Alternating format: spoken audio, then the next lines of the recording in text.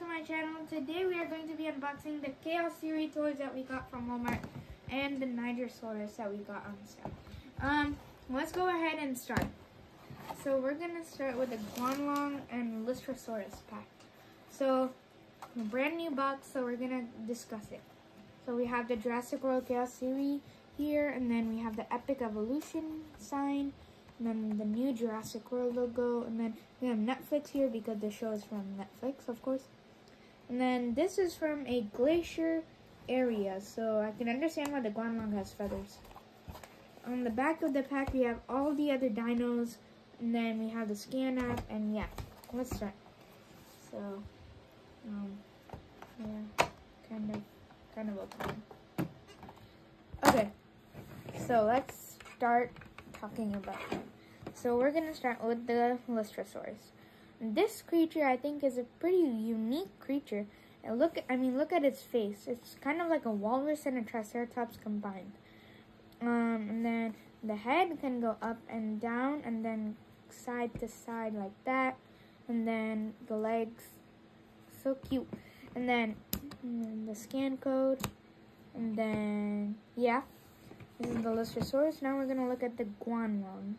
This is the Guanlong. This is a creature which is like a raptor and pretty tiny. This is also in the game in Jurassic World, the game.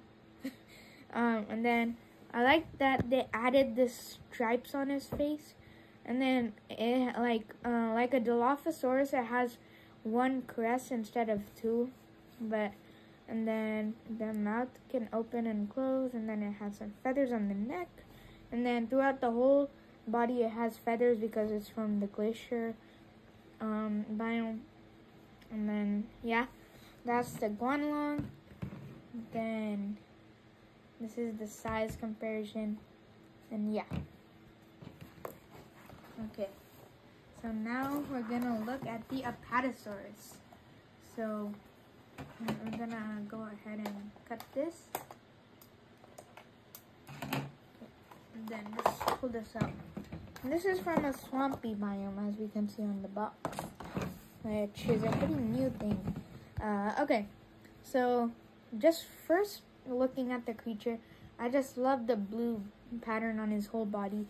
And then he has some underbelly paint, which is yellow. And then you can quickly go ahead and scan this. And then on the back, it has some chunky legs. And on the front, it has like skinny legs, so like it can walk properly. And then its neck can go all the way up. And then it can go down. And then I'm just going to keep it in the middle. And then it has the cutest face. And then the mouth can open and shut, of course. And then it has some, and the nostrils over there. And then let's compare it with the Guanlong. So still the Guanlong is smaller. And then the Lystrosaurus is also smaller.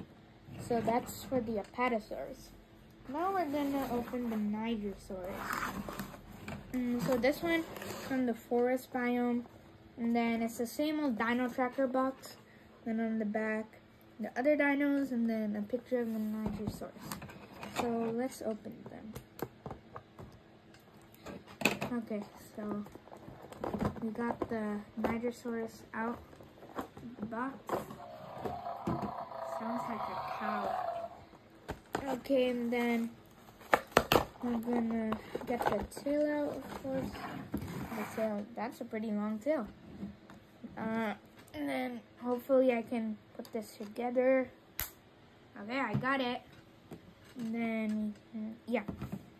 Oh, this is a pretty long creature for a wild roar dinosaur. So this is a relative with the Apatosaurus, so they look kind of the same, but not totally. And then the Nigersaurus has a green color to belong in the jungle, as on the box. And then there's spikes all over its body. And then you can scan this. And then it also has some yellow eyes. And then the mouth is slightly open. And then it has a rough texture of its body. And then the body is like going like that. It's kind of weird. I don't know. Let's check out its roars. I've heard this roar in 3 figures. I don't know why they keep on adding this. That sounds like a cow, which is a good roar for a sauropod. And then if you do this all the way, it will go up. Unless if you do this, it just goes side to side. With full force, it will go up. And overall, it's a pretty cool figure. I like it. And then the legs can also rotate. This can go out for some reason. I don't know why that would actually do something. And then, yeah, that's the Nigrosaurus. This, the Apatosaurus, the Guanlong, and lastly, the Lystrosaurus. So that was a pretty cool unboxing video. So please like and subscribe, and I hope you enjoyed this video. Bye!